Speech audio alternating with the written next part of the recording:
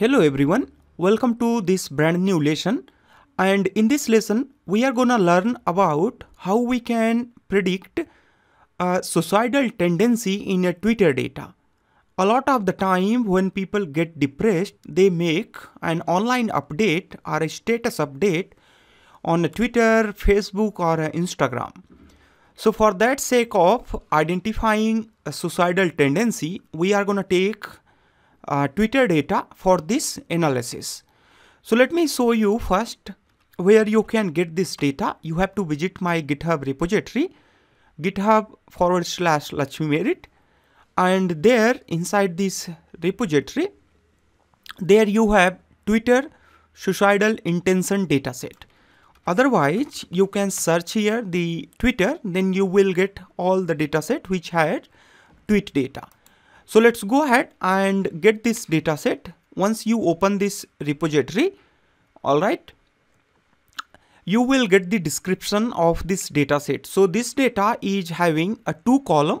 A first column is about the tweet and the another column is having the intention of that tweet. If intention is 1, that's mean it is a suicidal intention, and if intention is 0, that's mean it's a normal tweet. Alright, so let's go ahead and click on this Twitter suicidal. Thereafter, you have to click on this view raw, and then it will, alright, then you can copy this, this link. Now you have here a raw data set. In this raw data set, first column is Twitter and the another column is intention. So let's go ahead and read it in our Google Colab notebook. If you don't know how to work with Google Colab notebook, you can visit this link. Thereafter, you can click on this file and new notebook. Alright, and then you can change the name of this notebook. Alright, superb. Now let me make it in full screen mode. Thereafter, you need to import here pandas as a PD, import numpy as NP. Alright, thereafter we are going to read it. So pd.read_csv, and pandas can read the data online. So you need to provide the link of the data which we are going to read here. Thereafter we are going to read it in a data frame df, and then you can see the first few line of this data frame with df.head. So it says it shows us 5 rows of this data. There are 2 columns. In the first column, we have a Twitter, and the last column, the second column, is about the intention. Now let's go ahead and see how many rows we have with intention 0 and 1. So you can check it with value count. So there we have df, then we have here intention. Thereafter you can say here a value underscore counts. So it says that we have around 5,000 data for a 0, that's mean a normal tweet, and 4,000 data is for suicidal intention. Alright, perfect. Now let's go ahead and import here KGP Talkie pre-process package. So you can get that package from the GitHub repository, Lakshmi and GitHub. Alright, github.com Lakshmi, and then come to this repositories. There you will have here pre-process KGP Talkie. So this is pre-process KGP Talkie, the Python package. So it is especially made for pre-processing of the text data. You can copy this one. Thereafter, you need to come here. Then you can simply, you can simply paste here. So it's pip install, and then this is link for the repository. So it will install this pre-process package. Thereafter, you need to import this pre-process KGP Talkie as PS. Alright, so it has imported this pre-process KGP Talkie as a PS. Thereafter, you need to again come back to this pre-process package, and it has here a default method to pre-process data. So in this, we are doing here lowercase conversion, contraction to expansion, removal of emails, URL, HTML tags, retweets, scented characters and special characters, and this one is repeated character like this one. If you have any text data, in general we have this type of text data in a tweet, it will be converted to this type of the data. Alright, so all these pre-processing we are gonna do here, but before that we have to also import here RE. Let's go ahead and copy it here, paste it here, get clean. Alright, once we have get clean, now we are going to do here cleaning of our data set, and we can do that cleaning simply by calling here df and tweet is equal to data frame tweet dot apply, and then we are going to use here a lambda function, lambda x. Thereafter you can simply call get clean. So with this it will clean all the rows of this tweet data. Now you can see your first few line of the data set. Alright, so this one is cleaned version, and we have done these cleaning on this Twitter data. Alright, so cleaning is done and our data is ready for the training. So let's go ahead and import here a TFIDF vectorizer. So from Sklearn dot feature extraction dot text import TFIDF vectorizer. Alright, sorry, TFIDF vectorizer. Thereafter from Sklearn dot model selection import train test split, so that we can split our data set in training set and test set. Thereafter from Sklearn dot svm, so we are going to use here support vector machine, import linear svc. Alright, thereafter we are going to import here classification report, so that we can evaluate our machine learning model. From Sklearn dot metrics import classification report. Alright, so you will be needing these Python packages to get started with our dataset. Now let's go ahead and make here TFIDF, alright, object from the TFIDF vectorizer. So this TFIDF vectorizer is having a lot of input parameter, and in these input parameter we are gonna leave most of the parameter as it is, but we are gonna change this max feature parameter.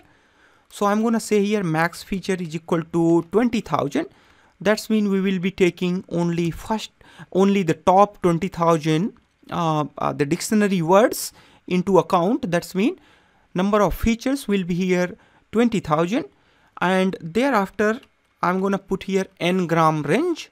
This n-gram range I'm gonna put here 1 to 3. That's mean it is going to be unigram, bigram and trigram.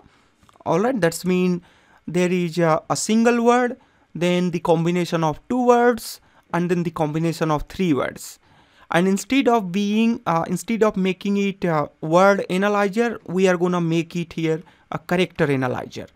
So what is this character analyzer? I'll tell you just a second. So if we take the word analyzer, then the analysis, I mean the tokenization of the text data are done word by word. But if we select here character analyzer, then the tokenization are being done character by character. Alright, so character tokenizer, this character analyzer, or you can say the tokenizer, shows a better result than the word analyzer. Alright, so we have got here our TFIDF object. Thereafter we are gonna get our x vector, so we can get it with the TFIDF dot fit underscore transform, and there we are gonna pass this tweet data. Alright, and the y is simply TF and intention. Alright, so we have got our x vector and y vector. You can also check the shape of x. So it says that we have total 9,119 rows, and each rows are having only 10,000 total number of features. That's mean by default we had selected here 20,000, but it has only 10,000 features. All right, that's mean these features are below this range. Otherwise, if it was more than 20,000, then it have been only 20,000, because we had assigned here 20,000 maximum number of feature. All right, once you have done it, now we can do our train test split. So we are gonna do here x train and then x test, y train and y test is equal to train test split. In that we are gonna pass here xy. Let me make it here. All right, we are gonna pass here xy. Thereafter I'm gonna make here test underscore size is equal to just 0.2, and thereafter I'm gonna make here random state is equal to 0. All right, once you do this one, then your x and y data is splitted into training set and testing set. Now we are ready to create our linear SVC. So CLF is equal to linear SVC. Thereafter I'm gonna put here a CLF dot fit, and in that I'm passing here a training x train and then y train. So it will do here a training of our linear SVC, and these are the default parameters selected with linear support vector machine. All right, so we have trained our model and we are gonna predict it. So you can simply say that ypred is equal to CLF dot predict, and in that I'm gonna pass here x test. All right, so our prediction is done here. Once prediction is done, now we can do here, we can print a classification report. In this classification report, we need here y underscore test, which is y true, and then y pred. All right, so this is predicted value, and it says that we have got a huge accuracy. This is 93% accuracy, is a huge accuracy for this small data set. All right, now you have trained your model. Let's go ahead and do some real-time prediction. All right, so I'm gonna do here x is equal to, I'm gonna say here no one cares about me, I'll die alone, let's say. All right, so this is very depressed sentiment. All right, then I'm gonna say here x is equal to get clean. Do remember, whatever pre-processing you have done on your training data, you have to do all those pre-processing on the test data as well. So vector is equal to TFIDF. Now we have to convert our text data into numerical vector, and there we need to use here TFIDF. So TFIDF dot transform, and then we have to pass our data inside a list. All right, perfect. Thereafter we are going to do here CLF dot predict. Now we can pass a vector inside this CLF, and it says that there is 1. That's mean this one says that this sentence is suicidal intended. All right, that's mean there is suicidal intensity in this sentence. Now let's go ahead and test another one. That one I'm gonna simply copy here, and then I'll change this sentence only, and other than this everything will be same. So I'm gonna say here today I'm so happy. I'm gonna say that thanks a lot for making it, let's say, special. All right, let's go ahead and run it. Now you should get here a 0 result. That's mean this sentence is not suicidal intended.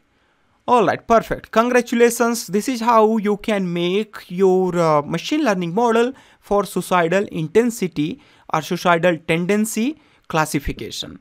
So you have successfully predicted suicidal tendency in Twitter data using TF-IDF vectorizer in a Python. All right. Thanks a lot for watching this video. Please do like and subscribe this channel. Bye bye. Have a nice day.